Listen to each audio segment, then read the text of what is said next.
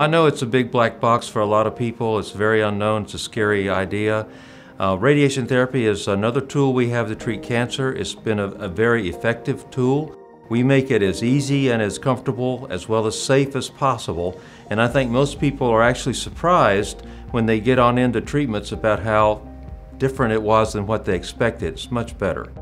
Radiation's been around for a while now, and the way that we practice it here, certainly, we do our utmost to make sure that the process stays safe for the patient. It's been well studied, and everything that we do here has a lot of safety checks sort of built into it to make sure that the patient experience is as safe as it possibly can be. For a lot of people, when they come into the department, the first process they have is to meet the physician. We go over everything about their whole picture, the whole diagnosis, what treatments they've had up to so far, such as surgery and/or chemotherapy. And then we get on into the radiation plan about how that is and why that is.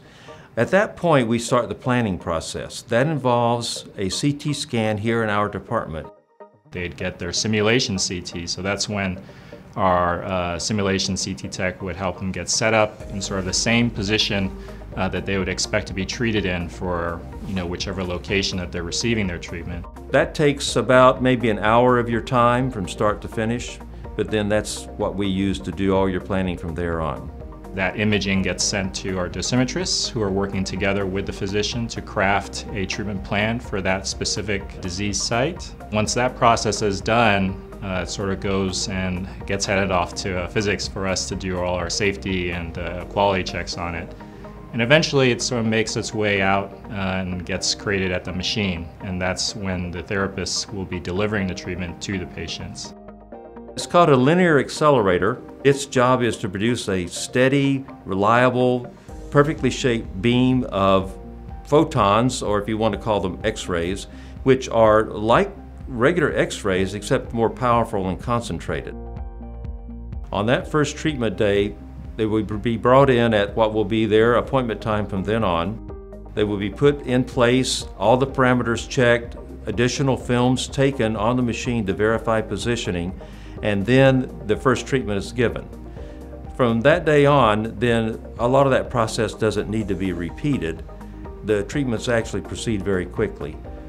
Usually, treatment from start to finish, from the person walking in the front door, getting set up, treated, and then back out the front door is about 30 minutes. The machine does the motion. It moves around, sometimes in a complete arc, sometimes a part of an arc. I tell people they will lay there and they will see it out there. It's not going to crowd their face. It's not up on them. And it will move around and they will hear the motors running, but anything else they will not sense. Side effects with radiation are always site-specific. I tell a patient, look, this is the area to be treated, whether it's breast, a piece of the lung, what have you. The radiation side effects will occur within that volume and not outside it. We do not affect the rest of the body. A common place to treat is the breast. The big thing there is skin. A common place to treat is the lung. They might get a little heartburn. They may get a dry cough. But you see, it varies according to the place. And this is what the physician has to go over with the person on that very first day to allay any fears that we're going to affect body-wide processes. We're not. We only affect where we treat. At the end of your treatment, the nurses will do a little wrap-up with you, seeing how you're doing, what's been going on, and give you some information from then on. They will also give you an appointment to come and see your physician about 4 weeks later just to check on how your recovery has been.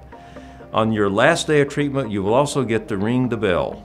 This is something like a ship's bell that's in the department, and you will get to ring it as loud and as long as you want to celebrate your ending of radiation.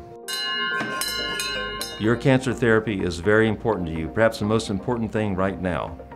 And we are dedicated to giving you the highest degree of safety and quality and precision that can be found anywhere else. Your interest is our interest. We're on your side.